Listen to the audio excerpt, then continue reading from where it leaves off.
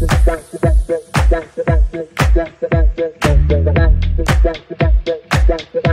YouTube, what's going on? This is Redline Revs. I'm here in this Honda CRV, which is a 2009 car, so it's a Mk3 Honda CRV.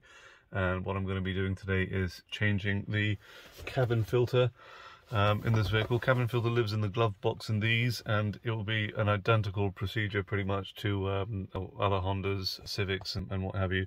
Here is the part number, and what I've got here is a blueprint replacement cabin filter. So the cabin filter lives in the lower glove box compartment, so you need to open that, and to the side of the glove box you have this latch, and you need to push on it to unlatch it. There we go. Next thing you want to do is squeeze on both sides of the glove box, which I can't really do with only one hand. Okay, so all I did is I just pushed in this side and the other side at the same time, and then that just drops down.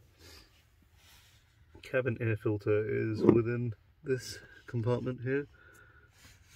You can see on the cabin filter housing there's this downward arrow which indicates the airflow, and to the side you've got these little tabs, and you need to push both of these tabs at the same time, push them together, and then you can pull it out. Again, I've only got one hand, so I'll try to do this. I can't actually see what I'm doing there. There we go. Yep, so pull those together, and it'll slide out like a cartridge. And there you have the old cabin filter. So again, airflow downwards. So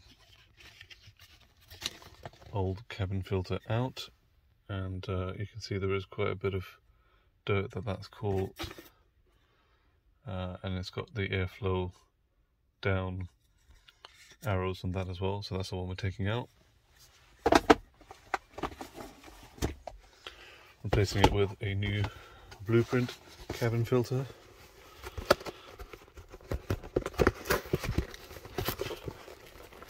I always look like a bit of a savage on YouTube, but that's because it's difficult to do all these things nicely when you've only got one hand.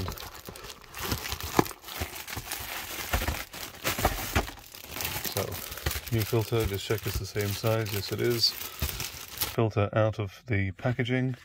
Remember, the airflow needs to be pointing downwards. There's only one way that it's going to go in to the cabin filter holder.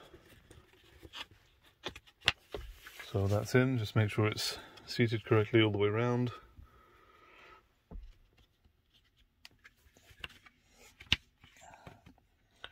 Airflow down. Slide that cabin filter back in.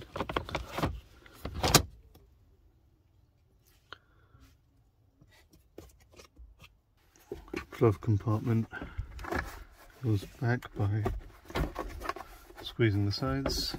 I have to do one at a time because I only have one hand filming with the other. And then don't forget to reattach this latch there. So the latch has a latching point on the glove box. You just need to find that and push it in, push it up there.